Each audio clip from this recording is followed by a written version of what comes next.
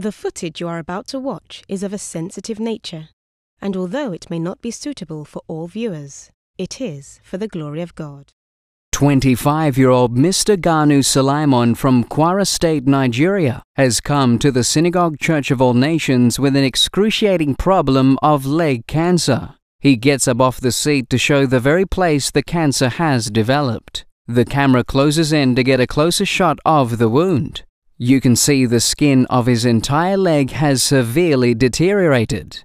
Flaky and dead skin, symptoms of the cancerous infection that has enveloped his right leg. This condition has gone beyond the power of nature, that no medical technology or medicines can solve this man's problem. It can only be treated, but it cannot be healed. This problem has become a curse. And who can remove the curse? It is none other than Jesus Christ. 1 Peter chapter 2 verse 24 to 25 says, "He bore our sins in his body on a tree, so that we might die to sins and live for righteousness. By his wounds we are healed." Mr. Ganu Sulaimon waits in faith at the Synagogue Church of All Nations prayer line, believing that Jesus Christ is the same yesterday, today, and forever, and that just an encounter with him through his servant Prophet TB Joshua will bring perfect healing in Jesus' name. Prophet TB Joshua has arrived to the prayer line as an ambassador of Christ, sending God's appeal through him that Jesus Christ is the master healer and that he heals for the salvation of their souls. In the mighty name of Jesus Christ. The pus and poisonous substances that were compressed under the skin instantly begins to gush out of his leg and pours on the ground. What is happening to Mr. Sulaimon? This is beyond human comprehension. This confirms what Apostle Paul says in 1 Corinthians chapter 2 verse 4. "My message and my preaching were not with wise and persuasive words, so that your faith might not rest on human wisdom, but on God's power."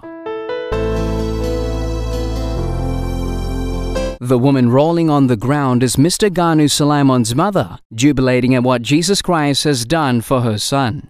Mr. Ganu Sulaimon begins to walk in the light of his testimony. You are free.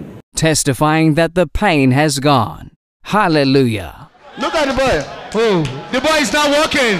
Walking majestically. Shall we put our hands together for the Lord Jesus?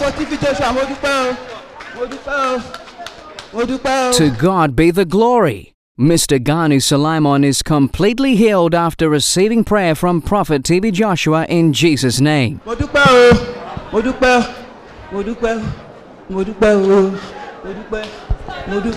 Mr. Ganu Sulaimon and his mother walk victorious down the prayer line, giving thanks to Jesus Christ for his healing power and deliverance.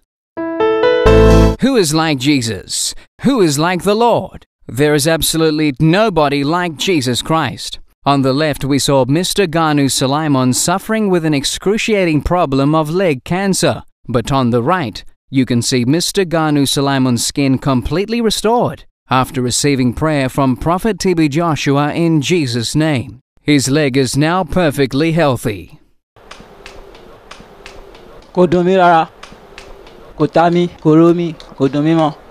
Tapping the area where the leg cancer once was, Mr. Ganu Sulaimon testifies that he no longer feels any more pain.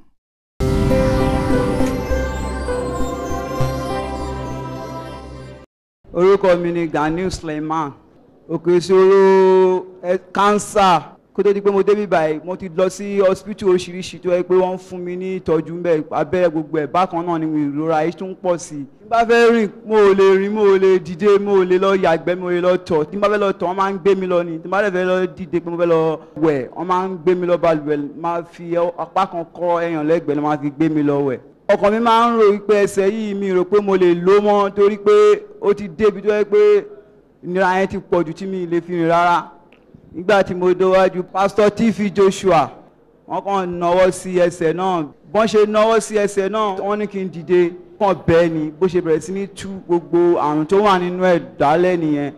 Mr. Ganu Sulaimon rolls up his trousers and testifies that Jesus Christ has set him free. He once again taps the area where the leg cancer formerly was,